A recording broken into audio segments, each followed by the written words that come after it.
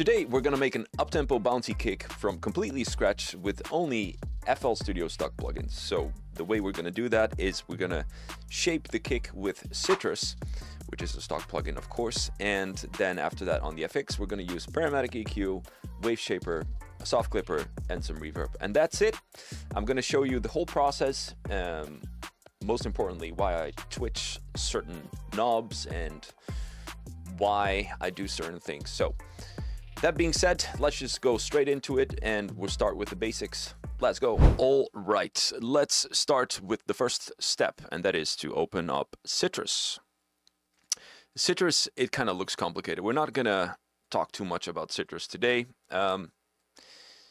Just follow my steps. It is basically a serum, a light serum, a very not user-friendly serum, and all you need is an oscillator, a sinus wave for a bouncy uptempo kick. So that's what we're gonna do, and we're gonna use one oscillator. Just reset these settings because they're confusing. If you don't know the program, it might be confusing. We only need one oscillator, so that is oscillator 1. In this case, it's called oscillator operator 1. So we're gonna turn that on. By default, it's off. Turn it on here. Sick. And is this the default preset? I doubt so. This is the default preset. All right, open up the default preset. Boom. Now we have this over here. Let's select a key. I like F sharp. Ooh, bassy, very bassy. Nice, nice. All right, let's select a key. I like F. So let's go F. I put it down a few octaves for the bass. That's 1 octave too high. Control arrow down. Right, F1. That's a lot of sub. I can hear it loud and clear. Okay, so now we have to shape it. We want to add a little bit of punch to it, and we also would like if we draw it out, it has to go full volume, duck, full volume, open up. Okay, so the way we do that is we go to volume, and then we draw it out. If you change it over here you see the decay, sustain, and click on tempo, then it activates, and then you can clearly hear the fade. Okay. Okay, so what you want to do is you want to put this all the way to the left, because the decay and sustain is going to tell you how long the sound is in Sytrus.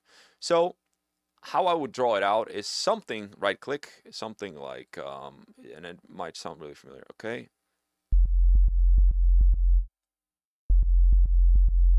Okay. Whoa, whoa, whoa. Yeah, clip that if you want. Anyway, that's it. If you don't have a subwoofer, it sounds like this now. That's already a little bit that bouncy effect. Okay, put it on 200 BPM, 210, whatever, 200. Okay, so now you have a wall of bass with that movement. Okay, now let's go to, you can use a sinus, but I had more results with changing the waveform a little bit to a little bit more straight line, something like this. Okay, that sounds good. Now the magic happens in the FX because this is nowhere near a complete kick. So we're going to the FX, we're putting it on a new FX, Control L, boom. Nice. Okay, let's go to the first step. The first step is I want to add a little bit of stereo field in the sound. So a trick that you can use is put a Reverb 2 on it as a first one. I'm just going to name everything. It's going to be stereo. Okay, so what we'll do is, let's click this away. Decay off, bass off, wet off, and then with the ER, the early reflection, you can determine how much stereo field you're going to have.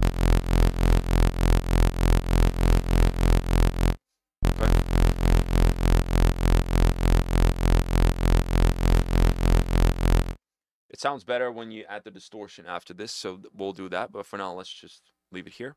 Okay, now here comes the magic part, right? Let's make a quick kick roll.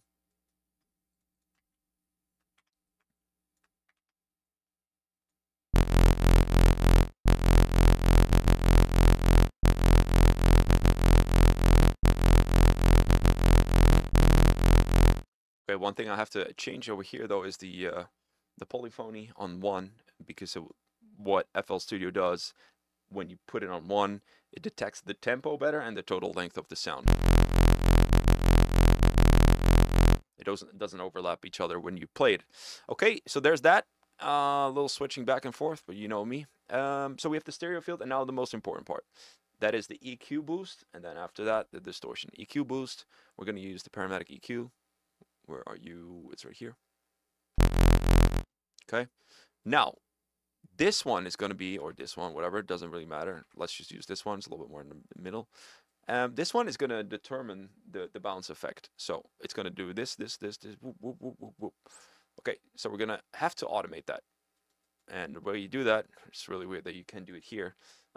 Right click here, create automation clip.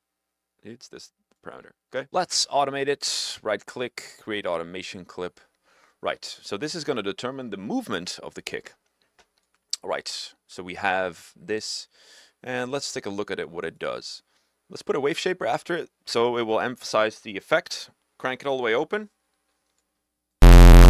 Beautiful. Let me turn down the audio a little bit. Okay, so now we're going to create that movement and see what happens. Let's make this detached so we can always see what's happening. Okay, so this is a kick. This is one kick, so you should be working like this.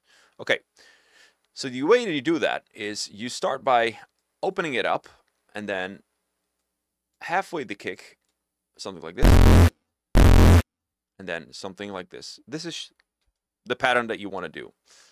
Looks like this.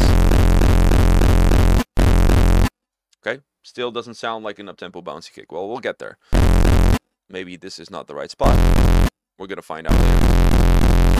Somewhere should be the right spot for the for that bouncy effect. Okay, so now we're gonna determine the peak, which is gonna be the punch too. So the punch sound is the peak, and let's experiment. Let's add a few peaks here.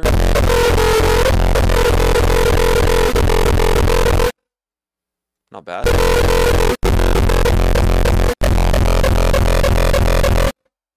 Maybe another one.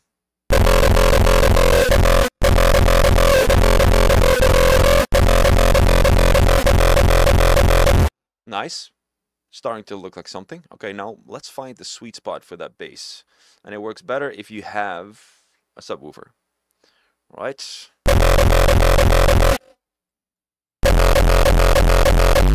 That's more, definitely more low end here. I would say 54 hertz.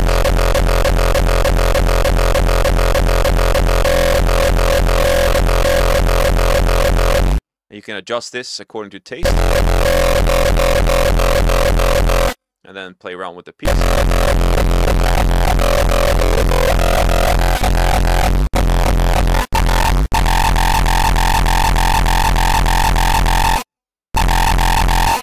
Not bad.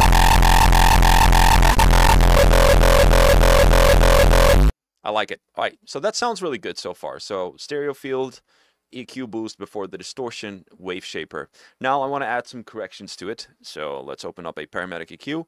And I think I'm going to boost a little bit in the sub.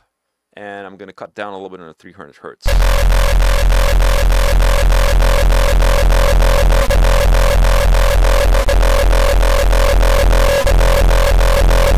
What this does, it basically gives a little bit more room for the sub and the punch to be separated.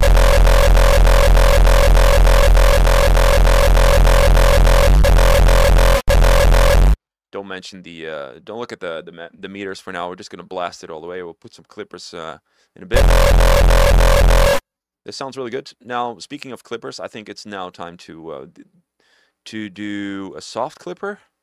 Yeah, to tone it down a little bit. Okay, everything is in proportion. 0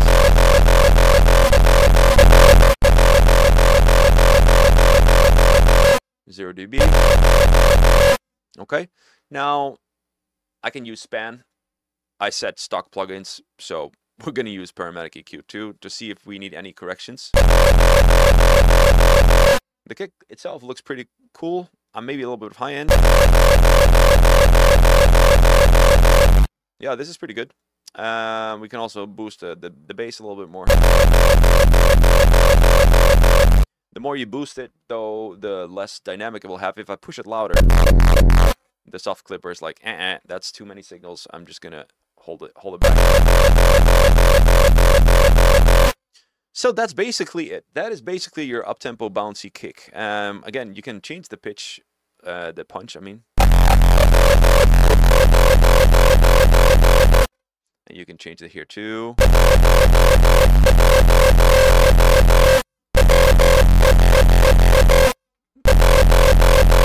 But I like this, maybe a little bit more. And if you want it lower, you have to move all your peaks to lower.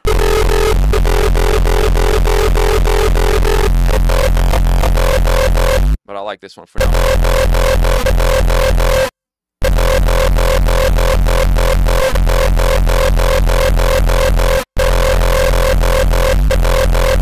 That's pretty cool.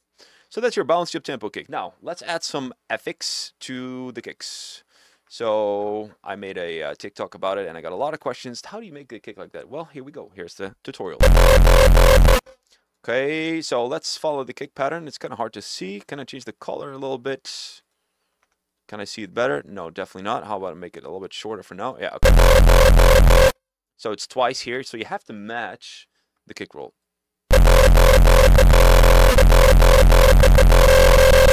Okay, so like that.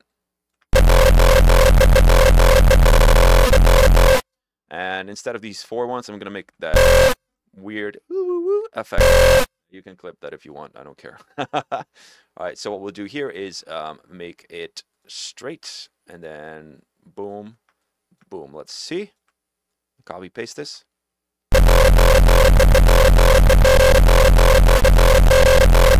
Man.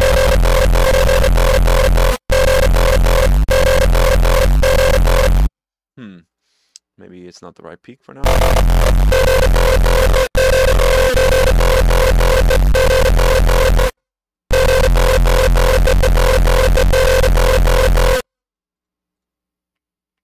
How about this? And just remove this one.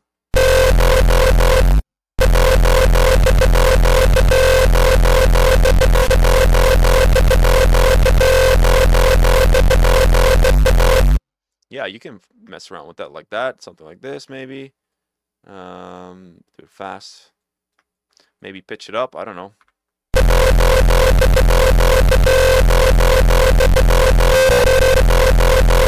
Not bad, not bad, not bad, not bad. Okay. How about this?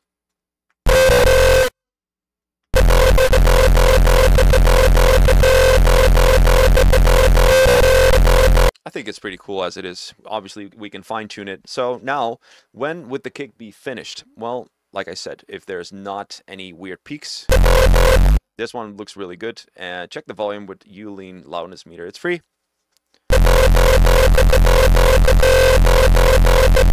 I'm not sure if that's correct, but you can export it. One thing I will have to say, though, usually you cut off the stereo field in the bass section. You can do that. It's a little bit more difficult because Parametric EQ doesn't allow you to do a side cut. So what we'll do is Maximus. It's a free plugin too. I mean stock plugin, and you can do that. Go to the low. Make sure all the compression is off.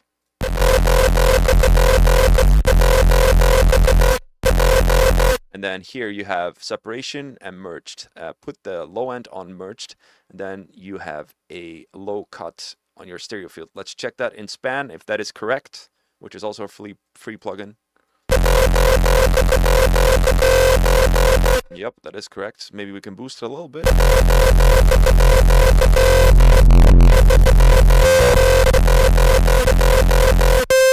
This looks good. Maybe shift it up a little bit. I would say 200 is fine. I'm already annoyed with the punch. I think we need it.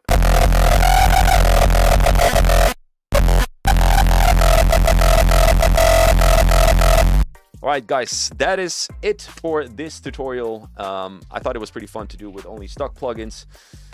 It's not the amount of plugins you have, but it's the amount of knowledge you have. And if you want to experience more knowledge and a kick-ass community, check out the link in the description. Join the Uptempo and Hardcore Producer program or become a member.